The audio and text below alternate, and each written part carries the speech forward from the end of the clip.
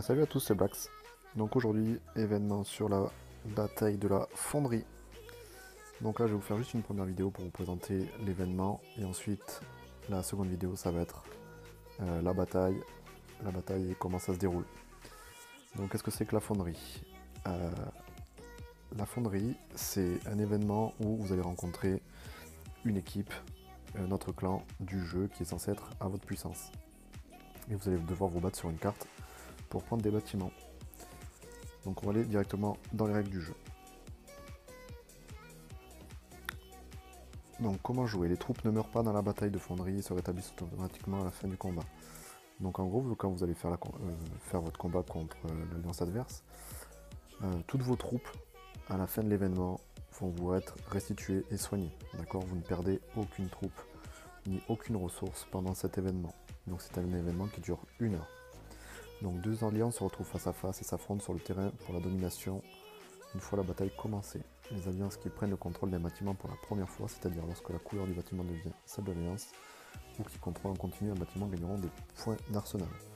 Donc en gros, vous allez avoir des bâtiments sur la carte, plusieurs bâtiments qui vont vous donner des points d'alliance, enfin des points d'arsenal, comme ils la pensent, points d'arsenal d'alliance, ou des points d'arsenal individuels. Vous allez avoir des récompenses pour votre clan et aussi des récompenses individuelles en fonction des points que vous allez faire. Donc pour les récompenses d'alliance, ça va être de prendre des bâtiments et vous avez des points d'occupation.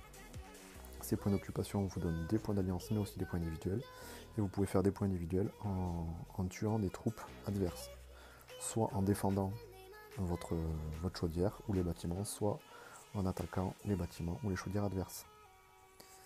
À la fin de 1 heure, l'équipe qui a le plus de points d'alliance gagnera l'événement. Et le joueur qui a le plus de points individuels gagnera aussi des récompenses. Qu'est-ce que je peux vous dire? Donc, sur la façon de faire. Donc, avant cet événement, j'ai plus l'écran d'affichage, mais donc vous devez inscrire vos joueurs qui vont participer à l'événement. Donc nous, on a une capacité de 100 joueurs dans l'Alliance. Vous pouvez faire uniquement participer que 30 joueurs dès le début et des remplaçants, donc 10 remplaçants. Donc pour un total de 40 joueurs en tout. Comment ça se passe? Vous allez avoir, donc c'est soit les R4 et les R5 qui pourront choisir les joueurs qui vont participer. Donc je vais vous expliquer le problème qu'on a eu nous, car beaucoup de joueurs n'ont pas été inscrits pour cet événement. Je vais vous expliquer pourquoi et comment on a choisi. Donc nous on a choisi évidemment les joueurs les plus forts dans un premier temps et les joueurs qui étaient actifs. Si vous avez des joueurs forts qui ne sont pas actifs, ça ne sert à rien de les inscrire parce que dans tous les cas ils ne participeront pas, ils prendront la place de quelqu'un d'autre qui pourra vous être utile même s'il est moins fort.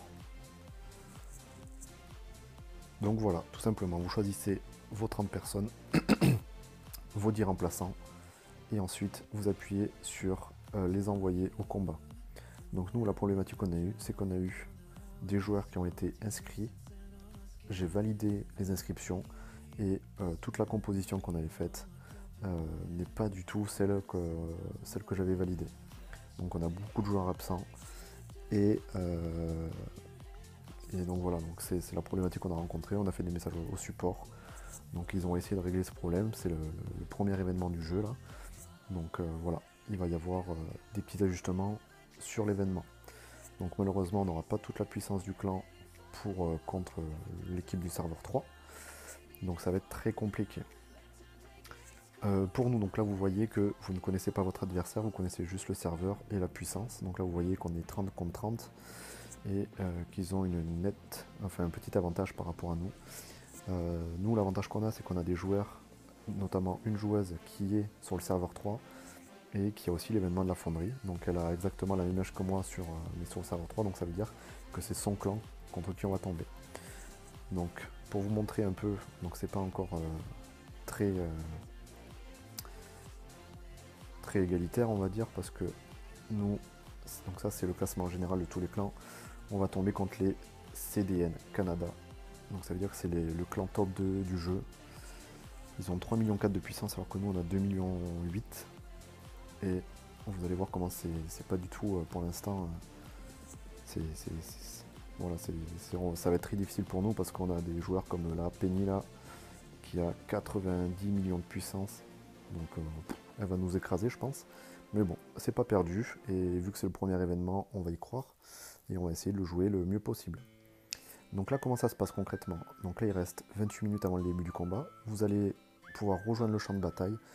Là où il faut faire extrêmement attention, c'est que vous devez vérifier que vous n'ayez pas de troupes dans l'infirmerie, aucune troupe à soigner, d'accord? Aucun héros dehors, ni aucune troupe dehors. Donc là, vous voyez, je n'ai aucune troupe dehors. Et surtout, ce qu'il faut regarder, c'est vos renforts. Qu'il n'y ait personne dans votre base. Sinon, vous ne pourrez pas vous téléporter sur le champ de bataille. Vous pouvez vous téléporter sur le champ de bataille dès que le compte à rebours est à 0. Vous avez 3 minutes pour vous, avant le début du combat. Donc ça veut dire que le combat va durer 57 minutes. Les stratégies qu'on a mis en place, je vais vous présenter la nôtre. C'est la première, c'est peut-être pas la meilleure. Et voilà, c'est la stratégie qu'on a mis en place. Donc avec 30 joueurs, un peu moins, 25 actifs du coup, à cause de ce bug. Ça c'est la carte, et on a partagé en 3 secteurs. Donc vous voyez à gauche, ça c'est notre safe zone. C'est la zone où on va pouvoir se TP sans que les autres puissent nous attaquer. C'est notre zone à nous, qui est safe. L'objectif donc du joueur Muetos, qui est chef d'équipe, lui son objectif ça va être de prendre les prototypes et les repères. C'est ce qui apporte le plus de points pour le clan. Pour l'équipe de Jerry, il va se mettre au milieu entre le repère Mercenary et le Boiler. Son objectif ça va être de prendre le repère car ça rapporte le plus de points, et également il va devoir prendre le Boiler, le Mercenary, et mon équipe à moi, on va les jouer chez les autres et on va essayer de leur contester leur repère, leur prototype. Les différents bâtiments vont vous apporter différentes ressources. Donc tous ceux que vous voyez en jaune, c'est les bâtiments qui vont apparaître à la première phase. Vous avez 3 phases, et les phases correspondent à un temps dans l'événement. Première phase, vous allez avoir tous les bâtiments jaunes qui vont être disponibles pour la capture. Deuxième phase, ça va être les bâtiments en bleu, donc l'impérial, les munitions et les mercenaries. Et troisième phase, ça va être les workshops qui vont être disponibles. Donc ce qui rapporte évidemment le plus de points, c'est l'impérial, mais